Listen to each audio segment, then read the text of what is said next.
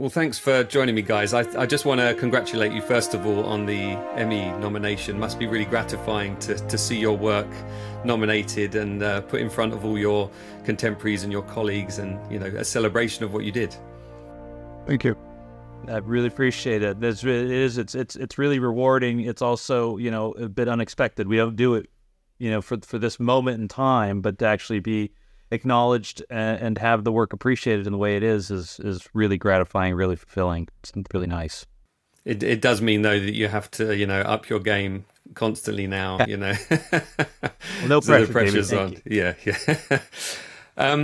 We, of course, had that wonderful afternoon, or was it morning? I can't remember, back in May at Star Wars Celebration, where we had 1,000 people turn up to come and listen to you guys talk about your work, along with Richard Van Den Bergh, who did the special effects on the show.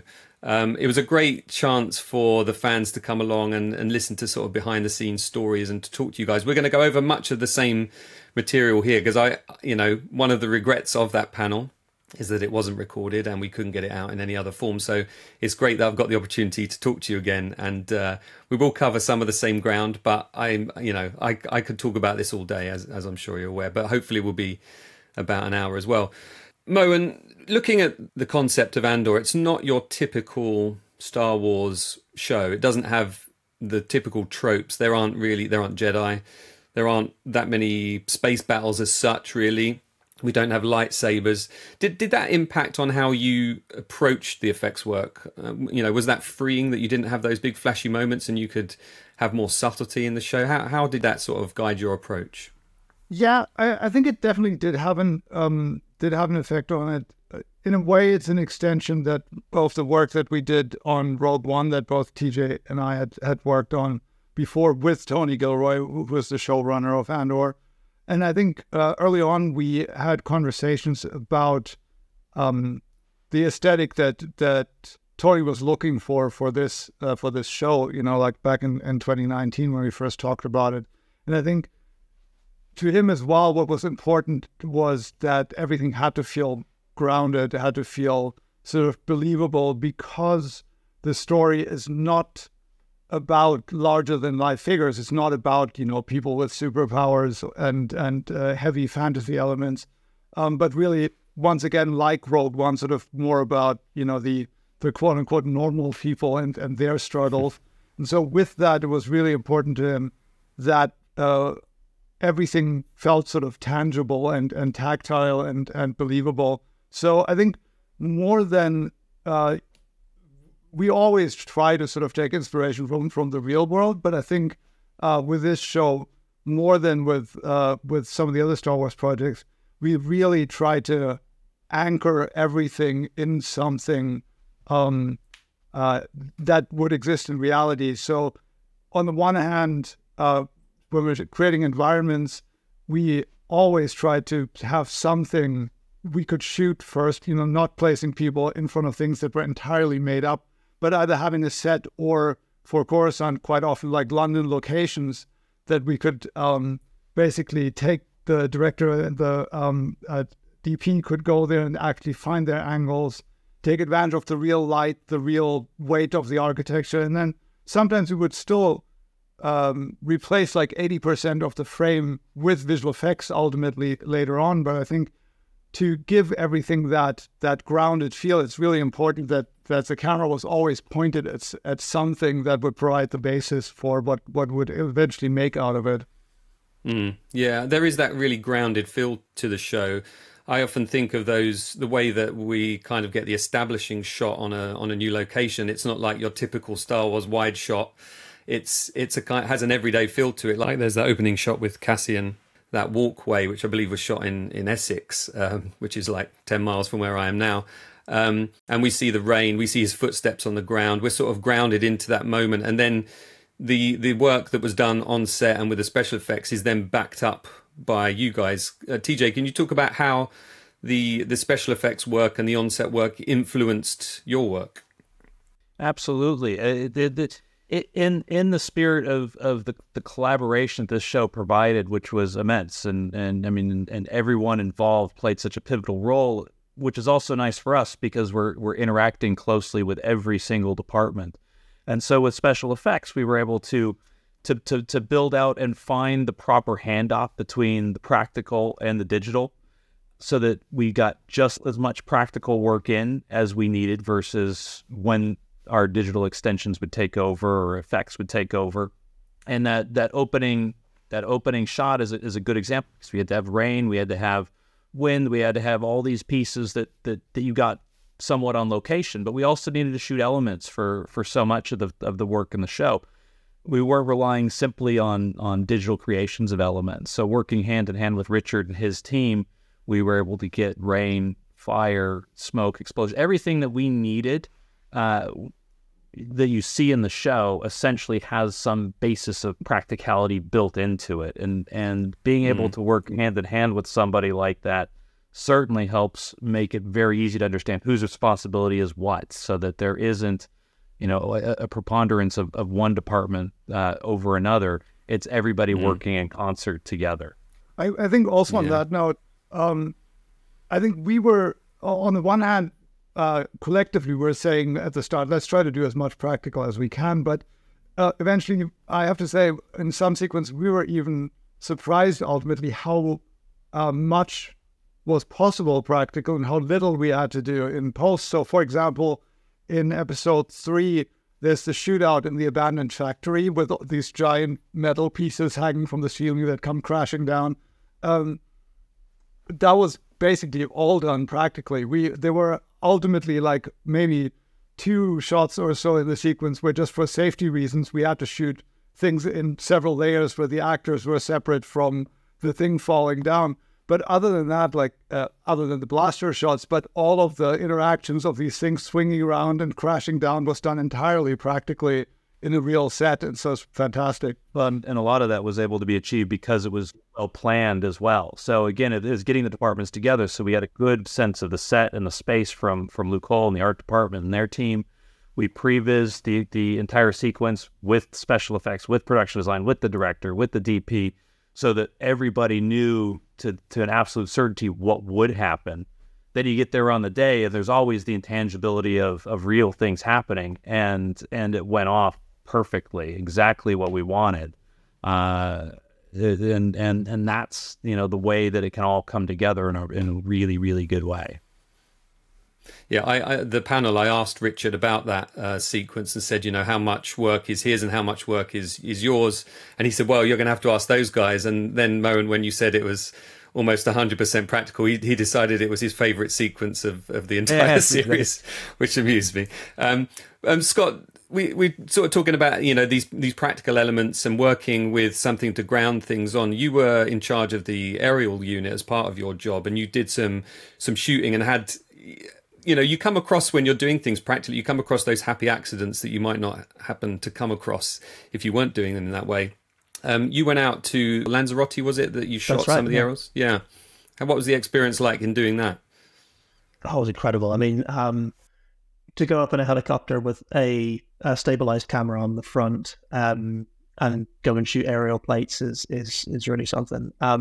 And yeah, I mean, happy accidents. We had the plan was that Ferrex was going to be this kind of overcast, slightly misty, foggy environment. We had a set of the Ferrex town itself, built in Marlow in Buckinghamshire, and just outside of London, and predominantly fairly overcast plates for that. And then we also shot some reference photography up in Port Ayton Seaton, which is a dockyard where they dismantle oil rigs.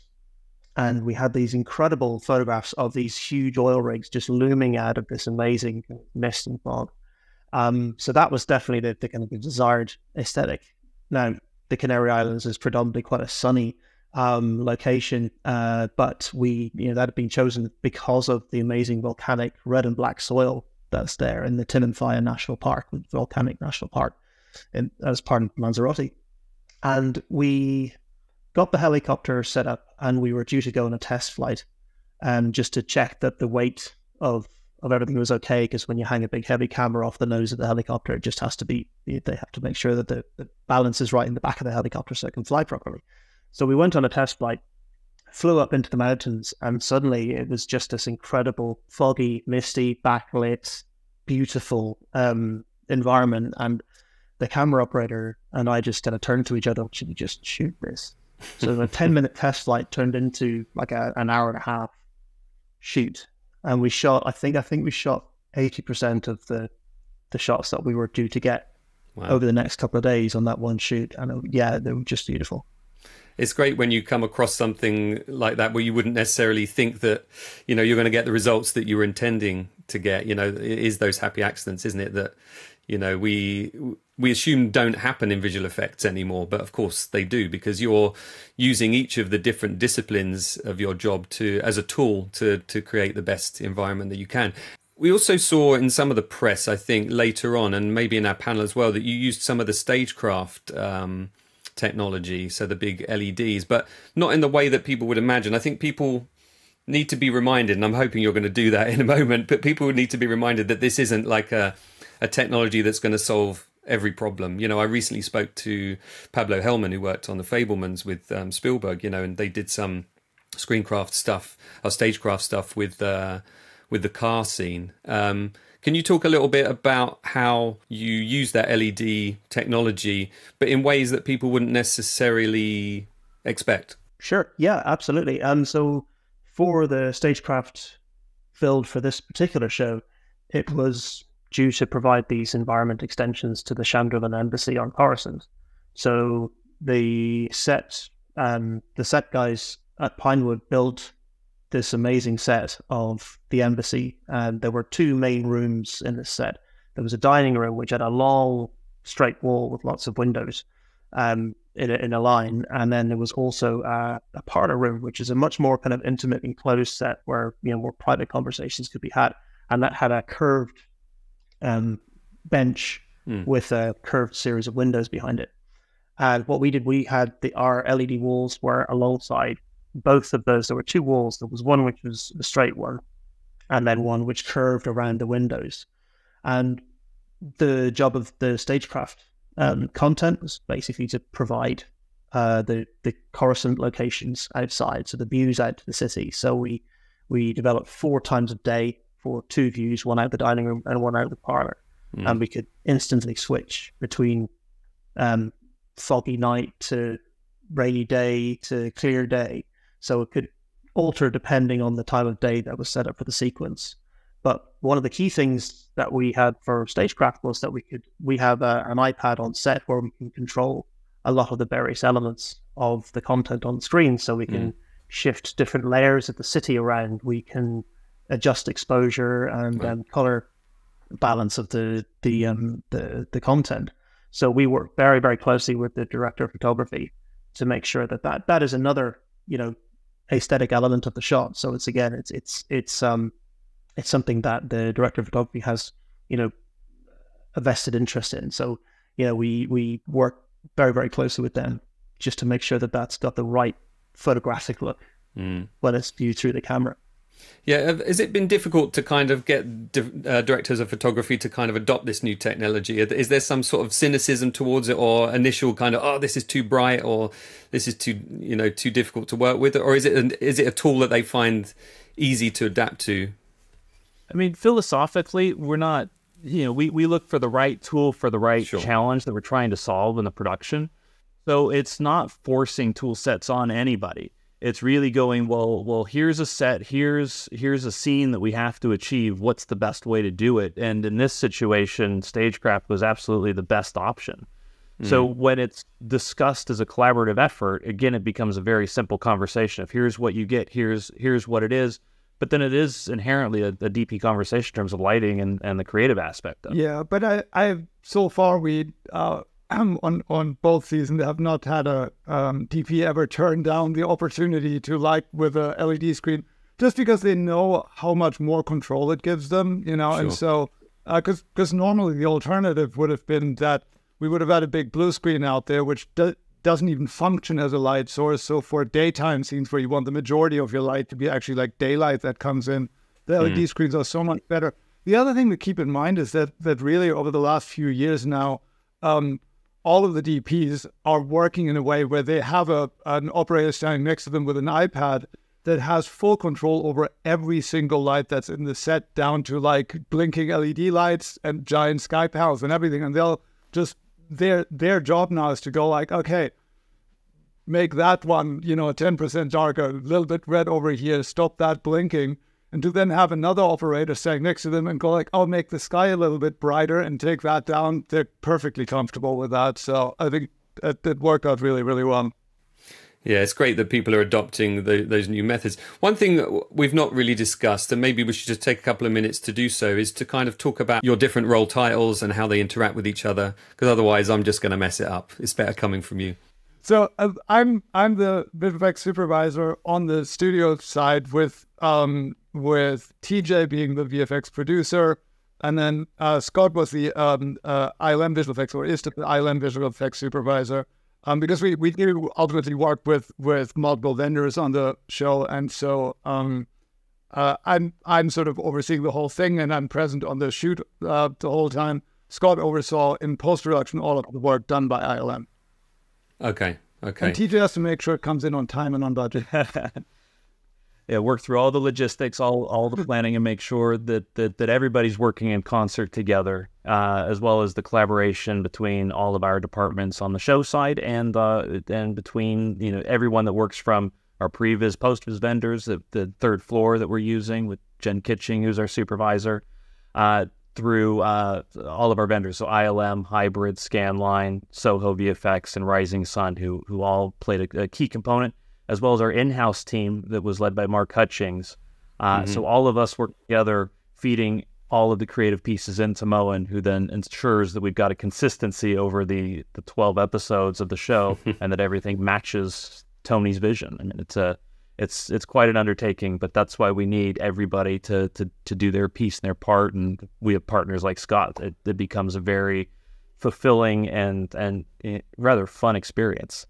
One other thing that I'm interested about in terms of the supervisor role is how you can kind of draw all of the threads together and create a kind of cohesive look and ensure there is a cohesive look. What kind of methods do you use to ensure that everyone is kind of on the same page?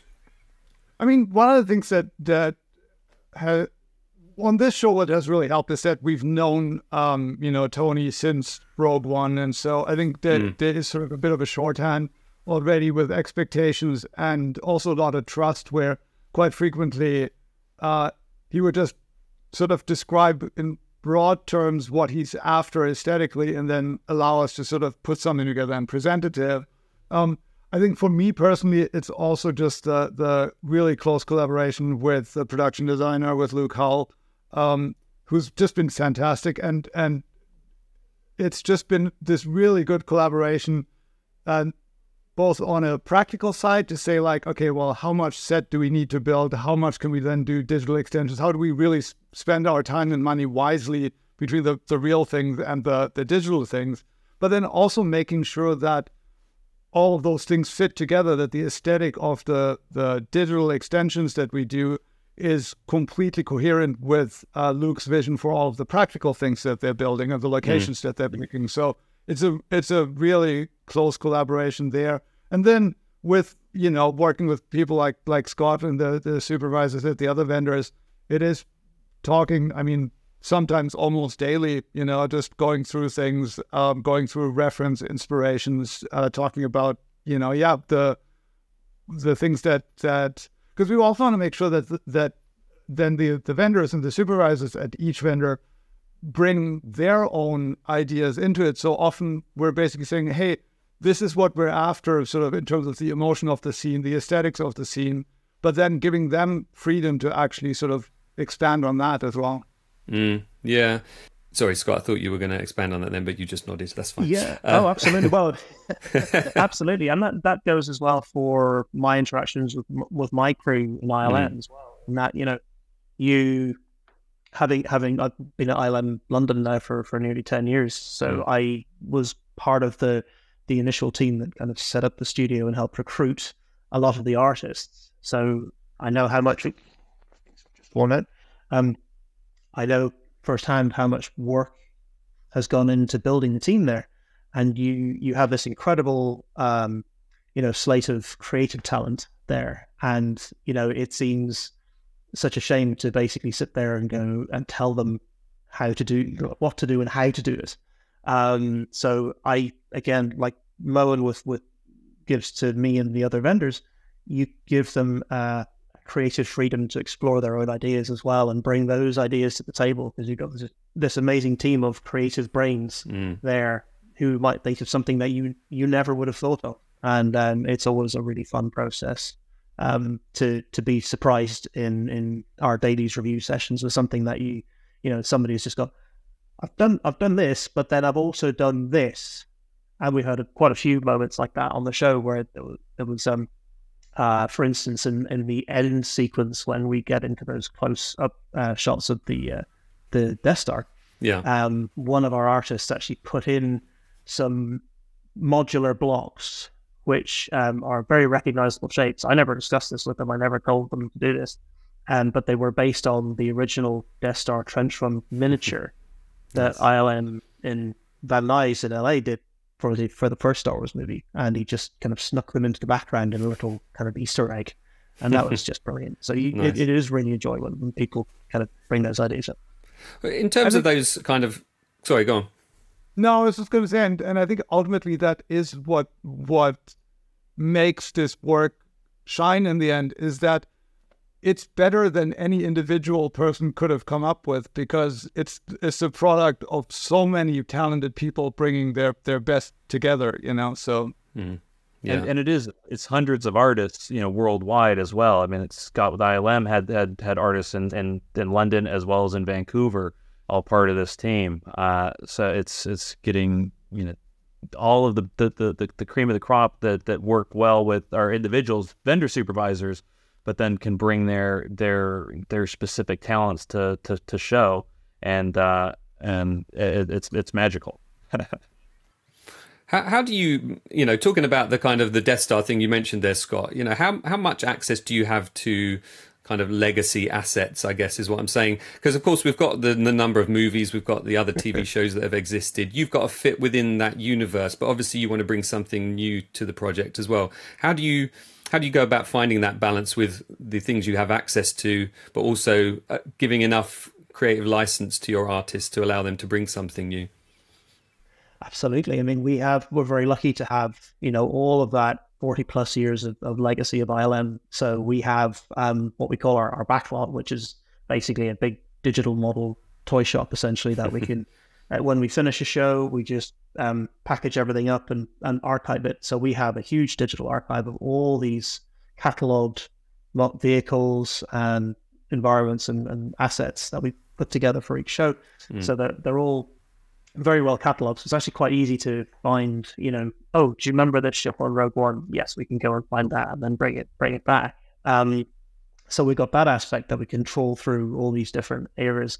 And obviously we've got people like Pablo Hidalgo, our Star Wars kind of lore expert, who we can just check and make sure that everything is kind of period correct when we're dealing with the specific kind of timeline of the show.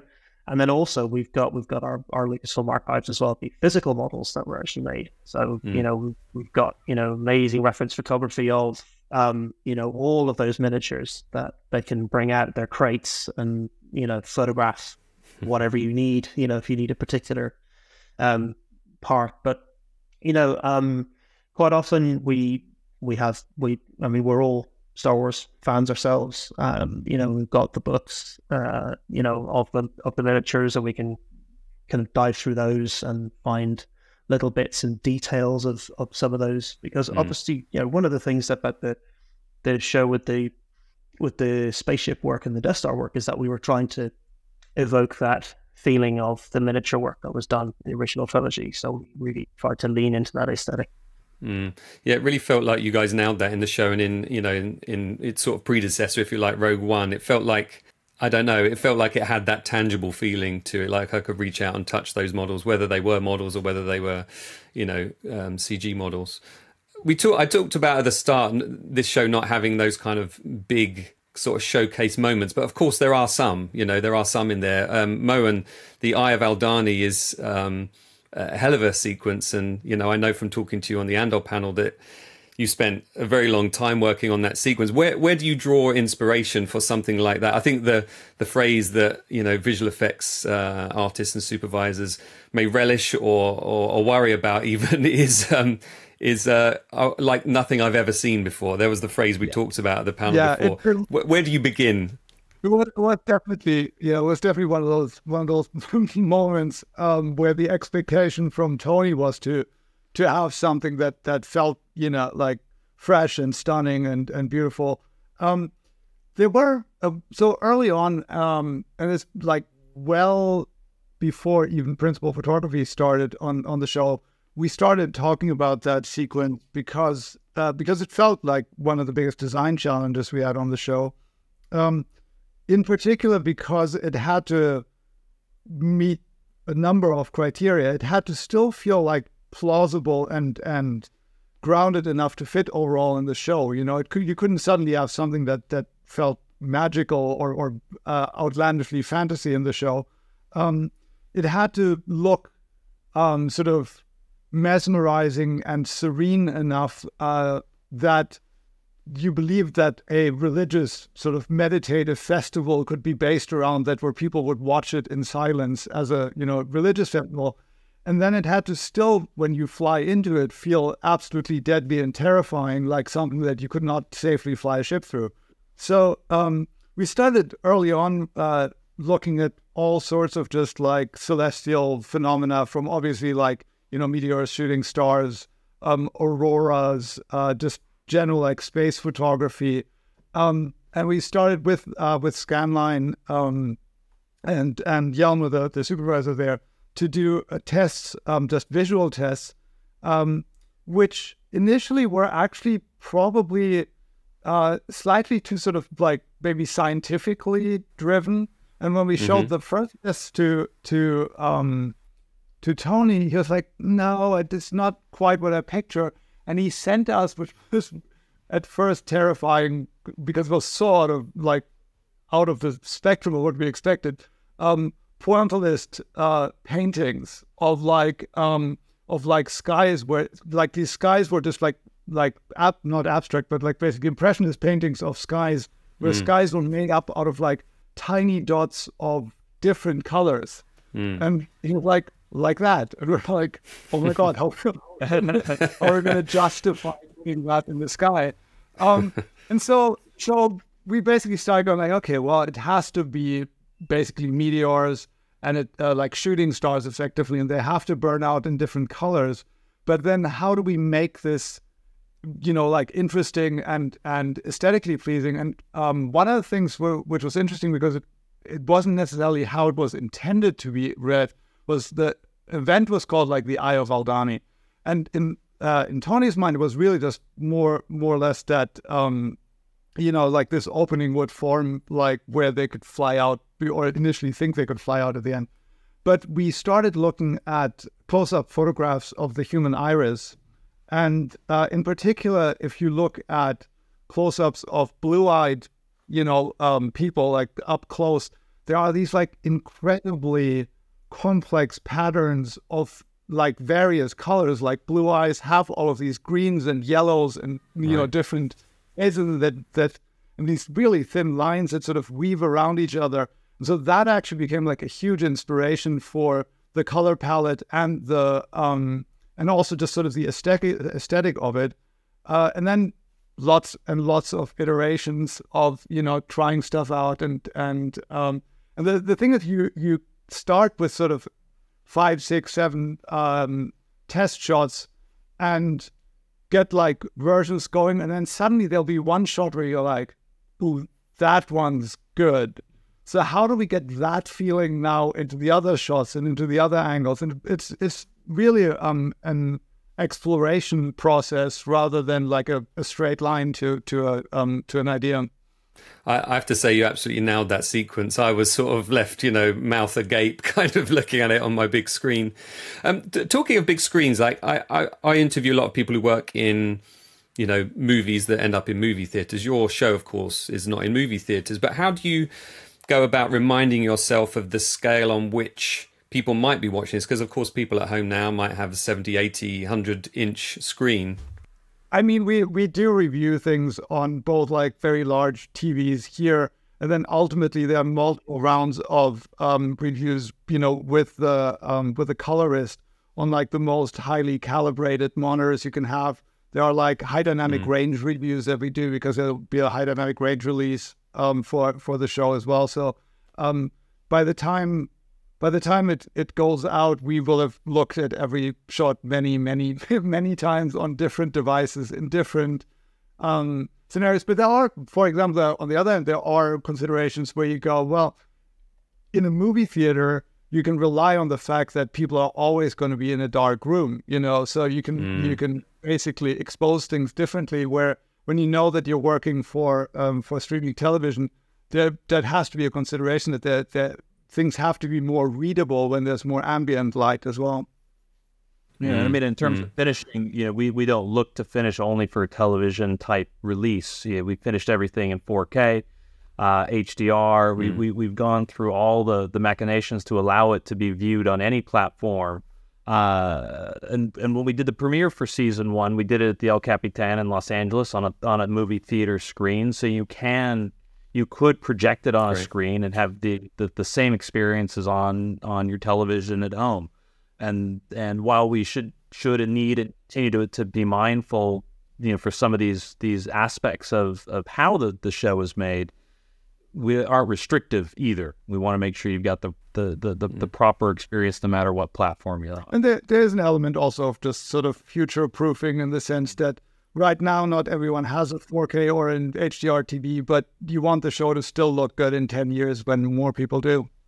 Yeah. Well, you know, if my local picture house had been showing every episode every Wednesday morning, I would have been straight down there buying a ticket. So maybe that's something that we should think about in the future. One of the other big sequences, of course, was the Luthen's lightsaber ship. Now, was that something that was mentioned in the script, or is that something that came out of your work as visual effects artists? That, I mean, just conceptually, Scott can talk more about the execution of that, but conceptually, that was actually a funny one because it happened pretty late in the writing process, and I just got a phone call from Tony one Saturday actually, and he was like, "Yeah, I feel like we don't have it. Like we're missing something. We need like a good like space beat in here. You know, people will be disappointed if we don't have that." And so he basically said, "I'm thinking, you know, something like you know, where it ended up was end of episode 11. Initially was beginning of episode 12. Luthen leaving Saw's camp." And effectively more or less running into like a police patrol, you know, and having to find a way to fight his way out of that. And he kind of left it at that, basically saying like, can you tell me what we can do? Because he knew that at this point in the process, he couldn't just randomly add like a thing without some boundaries around it. And I was like, okay, well, let me think about what we can do that is achievable in terms of how much time it'll take to shoot, how much time it'll make to execute it, and how many new assets we're sort of bringing in. And one of the things that I stumbled across was there was this ship, the interdictor, with a giant dish on the front, right, that had been built for Solo but barely used in the movie. And I was like, oh, well, here's a thing that we can, you know, like make something out of that already exists but hasn't really been used before. I had just seen Ad Astra, which is the Brad Pitt movie, which has this beautiful opening sequence, which is sort of in the stratosphere, like on the edge of space and being in the atmosphere, which I just really liked and we hadn't done in Star Wars as a location for a space battle. So I thought that would be cool. And then for the weapons, the thing out of the conversation with Tony about Luthen's ship, one of the things he brought up earlier is that he said, like, well, I kind of wanted to be like James Bond's Aston Martin, in the sense that it looks like a normal ship, but then has all of these hidden, you know, hidden gadgets and weapon defense mechanisms in it. And so that double beam weapon that came out of two things, like in my mind, where I early on, well, one of the things the Aston Martin has is the blades that come out of the tires, you know, that can shred like cars that are next to it in the classic one. And And so that's like stuck a in the back of my Ben-Hur mind. kind of thing, yeah. Yeah, if it's something we can do like that, like a weapon that goes out to the sides. And then the other thing that influenced that was a moment that I really liked at the end of Iron Man 2, where in the fight in the Japanese garden, he has like a one-off laser weapon that shoots out two beams, and he does like a spin, and all of the remaining people around him basically like are like cut down by it. And so I thought like, okay, let's try and pitch that. We previewed it out, and then I had to actually show it to Pablo Hidalgo and go like, can we do this? You know, is this allowed in Star Wars as a weapon? Where are the boundaries? We've done like beam weapons before. You know, you can have a beam that basically is like a continuous beam, but it should be something that is like there's a limitation on it, which is why we were saying like, okay, you have to kind of like charge it up and then he can fire it. You know, so long story short, there's like a lot of thought that went into it, but again, it sort of like evolved over time.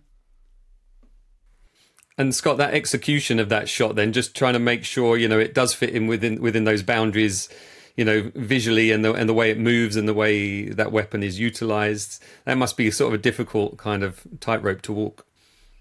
Definitely, yeah. I mean, just the task of actually integrating the weapon into the ship's design in a way that, you know, like Mo was saying about the Aston Martin, you know, you could look at it and you'd never know that it's armed to the teeth. So we had to figure out a way of actually hiding the cannons inside the ship's design and then allowing a way for them to deploy. Now, I'd always liked the design of in the film Troy, and the design of the Spartan shields, which had a kind of a notch cut out of them and put their spear through it. So we had this kind of thought that we could basically bring the wings up to a kind of a vertical position where there's a notch out at the bottom of the wing through which the cannon could then kind of come out of the wing kind of fulcrum, which was chunky enough to allow, because this thing the cannon can't be a tiny kind of pea shootery type thing. It has to be kind of a chunky, the body of it has to look like it's something you have to charge up for 30 seconds before unleashing this enormous blast of energy. So the main wing pivots were these big solid cylindrical barrels, which, you know, felt like a good place to put them on. So we had doors that opened on them, and the cannon would then come through that. That's that took a lot of time just to kind of figure out the mechanics of how that would work plausibly.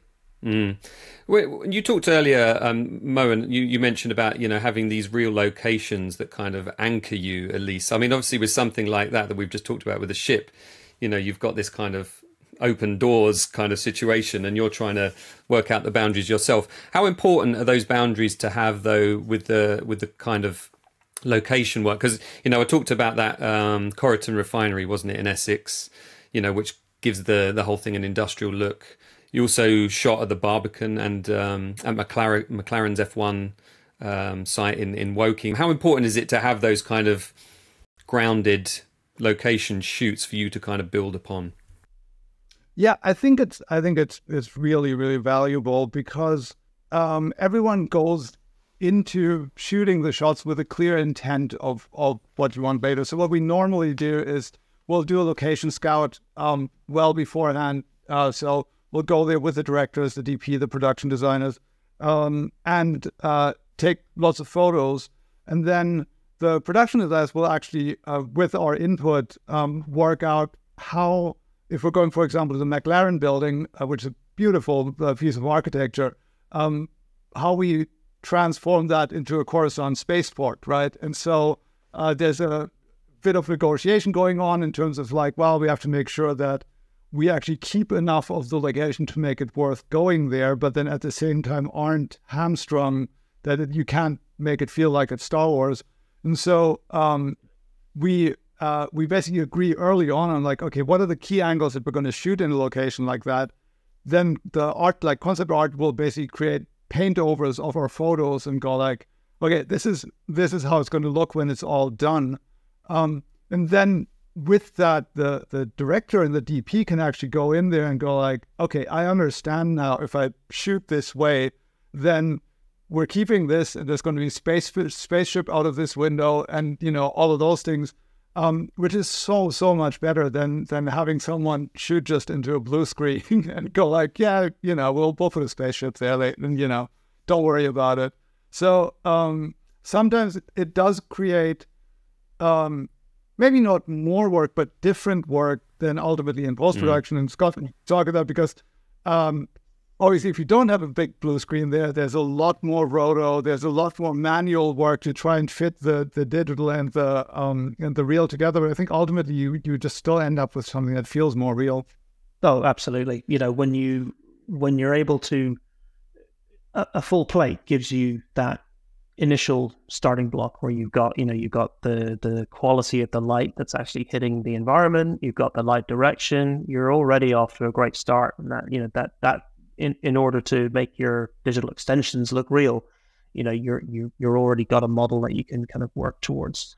And actually, just going back to the theme of happy accidents, one of the things that we noticed about the plate, one of the plates in the McLaren building, was these beautiful reflections of they have a lake outside, and the sun was hitting this lake and then bouncing into the building and creating these beautiful caustic reflections, moving, shimmering reflections on some of the bridges and structures.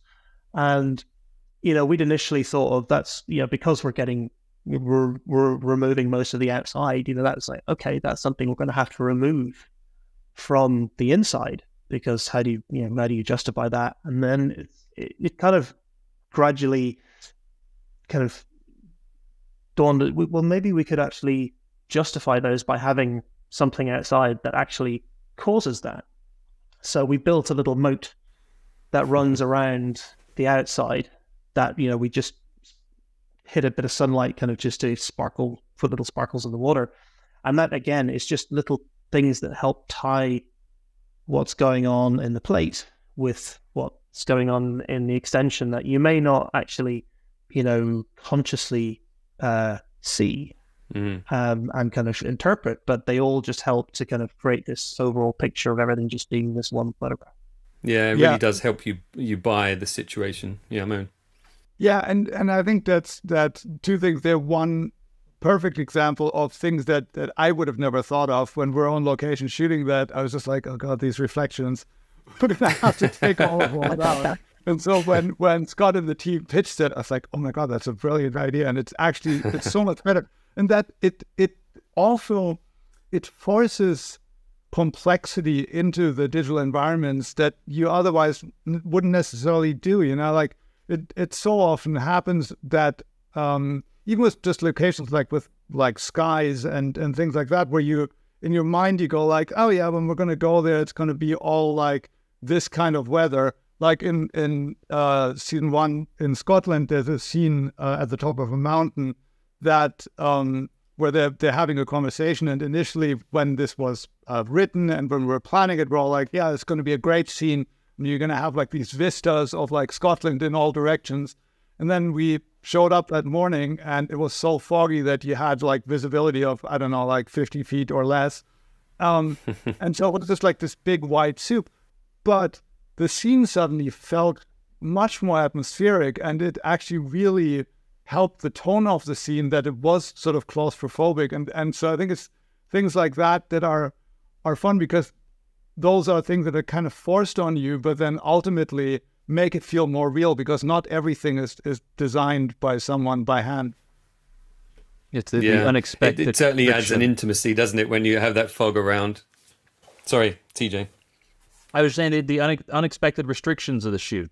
So if we go in with a good basis of an understanding of a location, everybody on the production team knows what they're shooting, but you still are restricted by the location. You still have to get the right camera angles. You don't have a wall you can just remove to get a camera where you want it to be. You have to shoot within the location. But then for us as well, once you have that plate, just as Scott and Mohen have described with the water at McLaren, you have another restriction or something within to work that you perhaps had never expected. And so it just allows everyone to think about things in a slightly different way and approach in a different way than if you only had a true blank canvas that then sometimes becomes too perfect.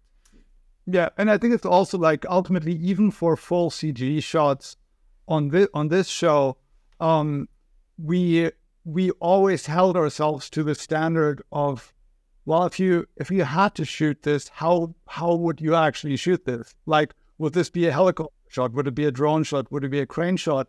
And ultimately, if it felt like, well, the shot that we're doing, like as a full CG shot, wouldn't be achievable with a real camera, we said, well, let's not do that. Let's basically limit ourselves to things that where it's a choice. There are other movies where you have cameras that fly through a keyhole and do all sorts of crazy things. But for our show, I think for that grounded feel, keeping even full CG shots limited by the limitations of real cameras was actually really good. Yeah, I really think in watching the show, when ILM invited me to come and do that panel, I had to watch the show again because I hadn't noticed the effects, in the best possible way. Obviously, there are those key moments where you kind of, it's an effect, but of course you're caught up in the story. But what struck me about Andor that stands out from other TV shows that I've seen in recent years is all of the work that you've done is always driving the story. It's always driving the character. It's never about showing off. It's never about showcasing a new technology. It's just serving the character and serving the story. And that's the important thing here, isn't it? No, it really is. And I mean, we had just under 4,000 shots. So over the course of the series, there's a lot of work in there. There's a lot of invisible work, but there's a lot of big work. So we've got everything from giant CG shots to simpler paint outs to extensions that become organic within the scene. And it's the seamlessness that we're striving for. You don't want to notice the work. You want to be able to just experience the show, have it serve the story, and be able to enjoy it without noticing that there's visual effects happening. Yeah, and we're often sort of kind of restricted against the if something in the background became too attention grabbing, we just go like, let's take it out. We're not supposed to be looking there. We're supposed to be looking at the actor. Mm. I'm kind of wondering now, like I'm thinking, I was up at the South Bank the other day and I was thinking, this has got a kind of Coruscant feel to it. It's got the kind of Barbican concrete look to it. So I'm sort of... You did, yeah, right. You almost did. We did a location recce there, actually, yeah. Well, I'm just trying to keep my eyes out for, season 2 shooting. That's what I'm saying. But well, I guess my question really is, given that you've gone down that route of having those physical known locations, is that kind of driving you to just keep that same aesthetic and for season 2 and not shoot in locations anymore because it's already defined those locations? Or are you seeking out locations that further expand on the ideas that you had in season 1? Yeah, we're definitely keeping that same philosophy going of always anchoring shots in something real and something tangible. Like we basically sort of, what isn't strictly true, but we always said like, well, let's try to have like the first, like 50 feet in front of camera be real. Like let's have the things that people stand in, that they interact with, be real, and then we'll augment around that, we'll build around that. But that philosophy is definitely carrying on in season 2 as well. As a last question, I'm just interested to kind of know about your interaction with the production designer, Luke Cole, that you've mentioned a couple of times. Fantastic work on this show. Obviously, he's building his sets down in Buckinghamshire and choosing locations and augmenting them with, certain builds. Does he then have a lot of work with you in terms of the post-production, like after the initial shooting? Is he with you at ILM looking over stuff, or is his work done in the physical world? So we, like TJ and I, after the shoot finishes, we're actually co-locating with editorial into production offices. So, and that's where basically like we kept regularly checking in with Luke. Obviously, with season 1, we knew that there would be a season 2, so Luke was staying on through that period anyway. And we would basically I would try to keep those, regular conversations with him going. So if we had work in progress, we would show it to him like once a week or so and go like, hey, what do you think about where this is headed? He still had a couple of concept artists going that would help out, fill out blank spots where we and also then just work coming in again from vendors, and from Scott's team. Like they'll do like a first pass layout of something, a first pass design, And then I would try to get that in front of Luke. We'd have a chat about it. And I think he and I, like 90% of the time, clicked really well, but I found it really incredibly useful to sort of get his input on it. Yeah, by design. I mean, we have these people who've been so instrumental and with the show for so long. To be able to call on them as a resource through the post-production period is immensely helpful. And Luke is one of those key collaborators. Now, I wouldn't normally ask this question on my podcast about, what's your favorite, this, that, or the other. But as we're talking about an awards ceremony here, and we're talking about your nomination, could you each in turn just take a moment to tell me what your favorite shot is in the show? Even if it's not a shot that you worked on, I'd be interested to know. Oddly, because it's not a particularly like attention grabbing shot, I keep going back to there's a shot which we shot at the Barbican, which is a very high wide shot of just seeing Clea walk towards her meeting with Vel, the secret meeting that they have there. And I love that shot because it to me it embodies like a lot of what we hope to accomplish with Coruscant, to make it feel at the same time like true to the prequels and to like a fantasy, like insane metropolis, but also like a real place. And it was one of those where we replaced probably 80% of the frame with CG, and yet having shot that plate, I was so pleased that like it just all came together and it feels like a real place. And so that's one of my favorite shots in the show. And probably a shot where you had to get rid of reflections from that lake below as well, right? That one, no, that one's kind of around. It's a different shot. Oh, okay. You're thinking of the big wide one, yeah. Okay. Yeah. Nice. TJ?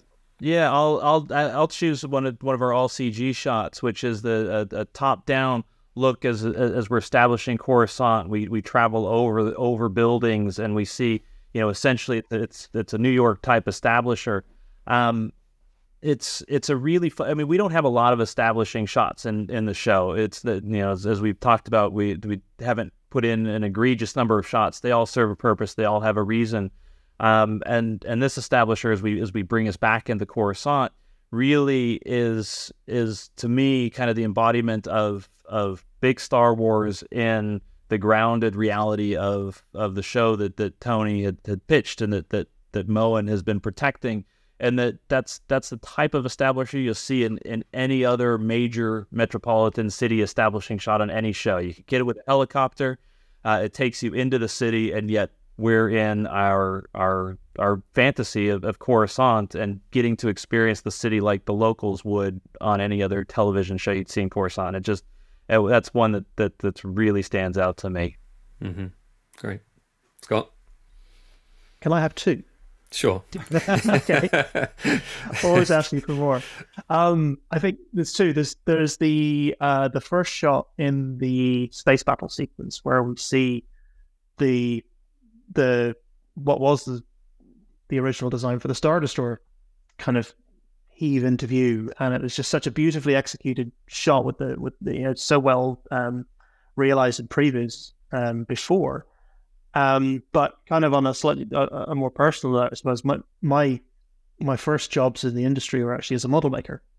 So I was fortunate enough to catch the tail end of the model making era of visual effects. So, it was so nice to be able to really lean into that aesthetic, and very much, the Star Wars visual effects were the reason I got into this in the first place. So trying to make things look like the models that I knew so well from my youth was a real pleasure to actually really try and dig into the details of that. And also for it was to be able to bring one of Colin Cantwell, who was the original, one of the very first production designers on Star Wars, to bring one of his creations to life. And obviously Colin unfortunately died just in the while we're just finishing off the show. So it was a lovely way to be able to kind of pay a little bit of tribute to him as well, because in the audio you can hear that it says it's a Cantwell class ship. So I thought that was a really nice tribute and lovely to be part of that as well. And then the other thing was, probably it's not even an ILM sequence actually is the Eye of Aldani. I think that was one of the most spectacular sequences that just completely blew me away. The complexity and the detail of that was just stunning. Great, good answer. Yeah, I had that same moment with the Colin Cantwell design there. I sort of thought, ooh, that's for me, because I'm a huge nerd that goes way back. All right, well, thank you so much, guys, for your time. It was great to see you again. I hope to see you again in the future. Maybe, we can talk about Andor 2 the next time. It always is a pleasure to talk to you. What I love about you guys is you're just as enthusiastic on the inside as we are on the outside. At the panel, this is the moment where I asked 1,000 people to give you applause, but I'll just give you some myself. And good luck to you. Good luck to you. Thank you very much. Cheers, Thank you so much, Jamie. Really appreciate it.